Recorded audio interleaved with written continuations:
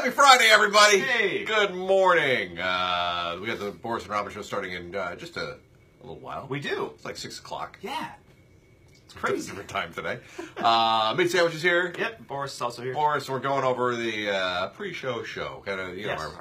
our preparation for today's broadcast. Believe it or not, I know if you listen, it might be shocking. We do a little preparation. Yeah. Sometimes. Some of it is planned.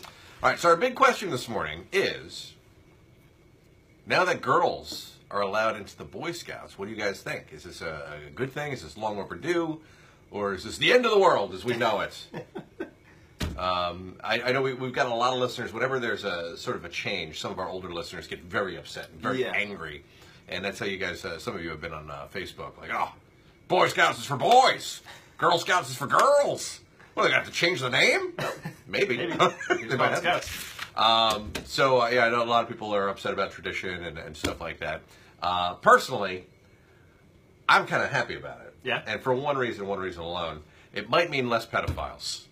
There's that. There's that. Actually, Boy Scouts, I will not let my son be a Boy Scout. And I know there are a lot of very nice people who are Boy Scouts, a lot of dedicated men and young boys who love the tradition of being a Boy Scouts.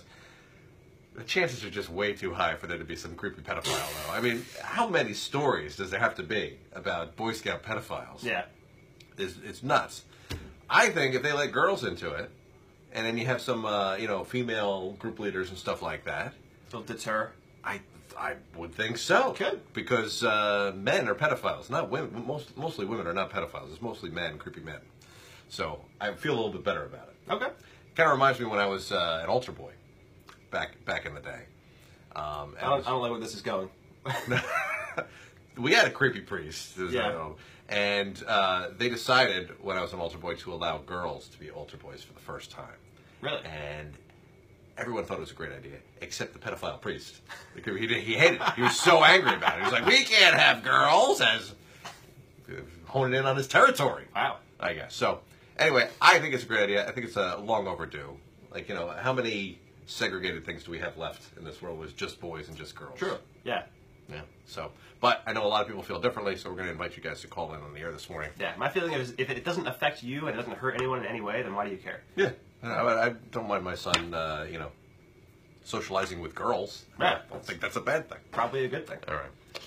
Let's see. Patty says, hey, it all depends on what the kids think. Yeah. I bet the kids would enjoy going to Scouts. I bet you they would. Yeah. All right. So we'll see what you guys think this morning.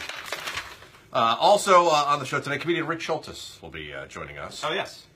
I'm sure he'll have a lot to say on I'm this sure he has a subject lot of opinions. as well. None of them we can probably air. There will be a lot of tasteless jokes. Yeah.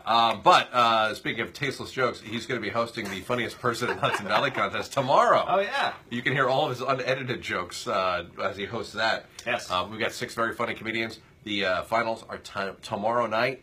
And you can be there for free and help decide who the funniest person in the Hudson Valley is. We have all the details up at WPDH.com. So we got that going on. We got our last pair of tickets on the air this morning to give away for Guns N' Roses. Yeah. Madison Square Garden. We're going to do Finish the Lyric. I will have more tickets tomorrow over at Adams Fairacre Farms in Poughkeepsie. I'm going to be doing a little station event there during their Fall Harvest Fest. Cool. I'll be there from noon to 2, and every half hour, I'll be giving away Guns N' Roses tickets. Yeah, it's crazy, right? That's like 4 times.